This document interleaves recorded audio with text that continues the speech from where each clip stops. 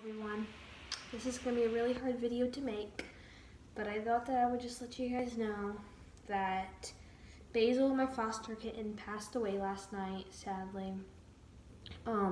So if you don't know, I was fostering kittens, so I was fostering two kittens, Basil and Chai, that are now 2.5 weeks old. They were 2 weeks in, or they were 5 days old when I got them, and one of them, Basil, the one who passed away, ever since the beginning, she really didn't eat super well. I mean, she ate like the minimum amount per feeding that she needed, but the other one just ate really well, you know, like she was acting fine. She was just, you could just tell she's a little weaker and smaller than the other one.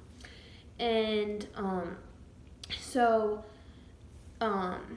last night, so like the night before she died, so 2 nights ago, she hasn't ate since then. She wouldn't eat. So like throughout the day she wouldn't eat. Throughout the night she wouldn't eat. She just wouldn't eat. You like put a drop in her mouth and she wouldn't swallow it. It would just sit there. And she was just getting worse and worse. She just started not walking around, not acting herself. Like she was just always laying there and stuff. And they're starting to learn how to walk, they're starting to learn how to do all that cat stuff, and she wasn't doing it. And she wouldn't go to the bathroom, she was just acting really bad. And it was around 6:50 last night that I really noticed she started acting worse. I just started really noticing it. At first, I just knew she wasn't eating, like maybe she had a stomach bug. We would just try feeding her every hour, you know, maybe she just wasn't hungry. So we just kind of were watching her. We didn't really tell like the foster office yet because, you know, sometimes just kittens just decide they don't want to eat for a little bit. And that happened several times to me before. So we were just around 6:50 and the shelter closes at 7. Well, actually the shelter's even open on Monday and it was Monday. So, yeah. So the shelter wasn't even open, but it was around 6:50 and we really just noticed she was getting worse. She hasn't ate. It's almost been 24 hours since she ate. Like, we just knew something was up. We just had a feeling. So my mom messaged them on Facebook, like with the group. No one replied. So now, and she was just getting worse and worse. Still wasn't eating. We just keep her warm. I was just trying holding her, just doing everything I could just to make her feel comfortable and stuff. So then I just put her back in the cage on a heating pad, all covered up, snuggled with Chai, her sibling. I was just staying there, like, next to her. I was just, like, crying. Like, I just didn't know what was wrong. No one was replying to us. And then around 10 p.m., you could just tell. When you touched her, she wouldn't stand up. She wouldn't meow. She wouldn't lift up her head. She was breathing super hard. You could hear her breathing. Like, she would sound super congested. You could see phlegm in the back of her throat. She just looked really sick. Her gums were, like, pale, and it was just really bad. So my mom called the emergency foster number. So if you have an emergency after hours or when the shelter's closed, you can call them. They didn't answer. She left a voicemail. And then around 10:30, 10:45, they text her back and said that it sounds like she probably has aspiration pneumonia or starting a upper respiratory infection. So they were like, and on the voicemail, my mom just kind of told them what was going on, and she was a lot better then. So then, and they just said, you can just try turning on a hot, well then, okay, so after they messaged her back from returning her call, they messaged her. And then my mom texted them back and said she's doing a lot worse. She's starting to breathe very heavily and just isn't like acting normal. You can just tell she's getting a lot worse. So they were like, okay, you can turn on a hot shower and then sit in the bathroom so it's all steamy with her and hold her and then kind of cup your hand and pat her side to help break up the phlegm. And they said that if we could wait till 10 in the morning. And my mom was like, no, we can't wait till 10 in the morning. Like, there's no way. So they're like, okay, I can get to the shelter by 8. So if you want to bring her in at 8, I can check her out then because they have a vet at the shelter. And we were just like, okay. So then we were just sat in the hot shower, just patting her side. I was just doing everything that I could. I was just like sitting there crying, and it was so sad. And then so she sounded like she was breathing better and stuff. So I just sat her in here and went out into the loft and just watched a movie because she sounded a lot better and I needed to get some sleep. So I set an alarm for every 30 minutes throughout the night. And by this time, it's about 11:30 to midnight, around that time.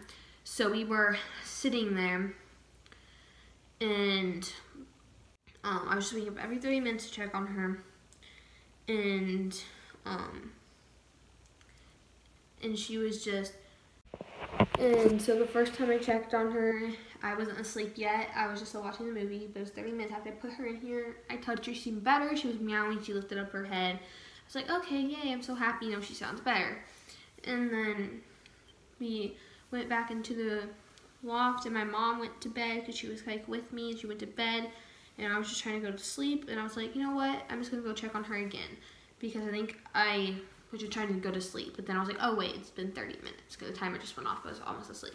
So I checked on her, and I looked at her, and she wasn't breathing, and I pet her, and she was just like stiff, and I just didn't know what to do, so I was just like, I went, and my sister was with me, and I just told her to go get my mom, and she went and got her, and then we put her in a tote, a bin, she checked her, she was not breathing, she was so stiff, she was just, there's no way she could have been back to life, you know what I mean, there's just no way.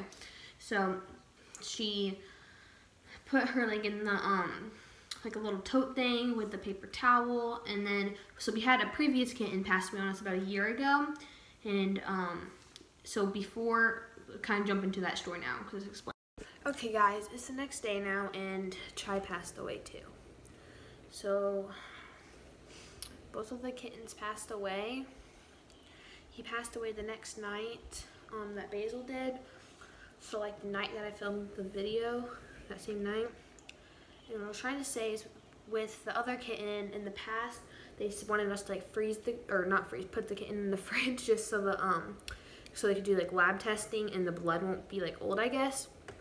So that's what we did, and also it doesn't stink, obviously. So we're gonna bury the kittens, both of them. So how Chai passed away, he wasn't showing any symptoms. He was eating amazing. He was cuddling with me, and then I went and laid him down for the night, and then when I got up to feed them, he was just laying there, not moving. And my mom wasn't home at the time, so I called her, and then she came home a little bit later, and we're gonna bury the kittens tomorrow.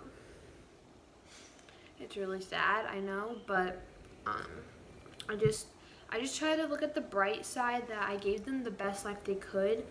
And if I didn't foster them, they might have not even lived a few more hours. They could have just died then, from the shelter, euthanizing them. And that would just be really bad because they won't even have much love until then. So I just try to keep that in mind. If I'm not posting for a while, that is the reasoning why. Because I'm just going to get everything cleaned up, and you know what I mean? It's just really hard. And then we're probably going to be getting new kittens soon. Not soon, maybe in a week. Kind of soon. We're probably going to get mom and kittens, because I don't want to, you guys might be like, well, you shouldn't just jump right into it, take some time. But I just want to save more kittens' lives. That's my biggest priority when fostering, was just saving their lives. So yeah, after I get everything all nice and clean, and just kind of,